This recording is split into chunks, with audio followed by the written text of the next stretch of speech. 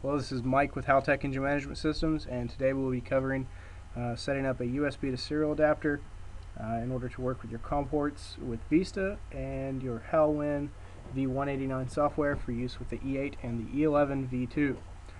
First thing you're going to want to do is set up your USB to serial adapter, install all the drivers that come off your software CD for that. After that, we're going to need to configure the COM port. So from there, we're going to go to our Windows Start menu, and we are going to go to the control panel.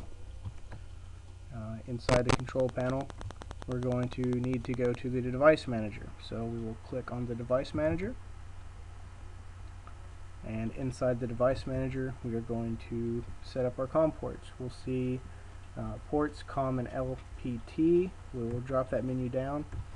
If your USB to serial adapter was installed correctly, you should see it there in the list. It will also show you which COM port you are on.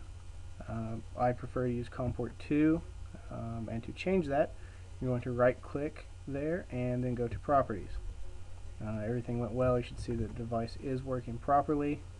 However, you might have to change the port settings. To do so, you'll click on the port settings tab. Don't change any of the settings there.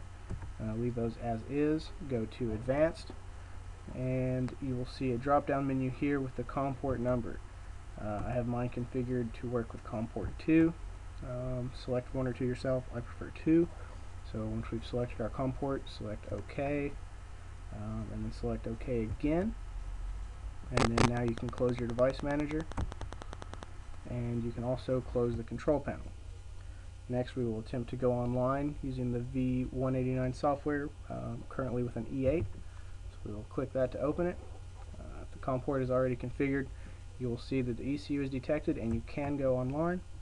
You should see down here at the bottom what percentage completion you're at. So let that load up, and you should be connected. You'll see that the engine is running, everything's connected, everything is good to go. Now to change this, let's say you didn't have it connected the first time, you need to change your COM port setup. So to do that, we will go to Setup and Program Setup. Inside the program setup, you'll see Edit COM port Details. We'll click that. You'll see now your COM port window is open. There will be a drop down menu. Select the COM port that you have your USB to serial adapter set up on. You'll select Apply, and after the settings are applied, you'll select OK, and then you can click OK here. And if you weren't connected already, you should now be connected.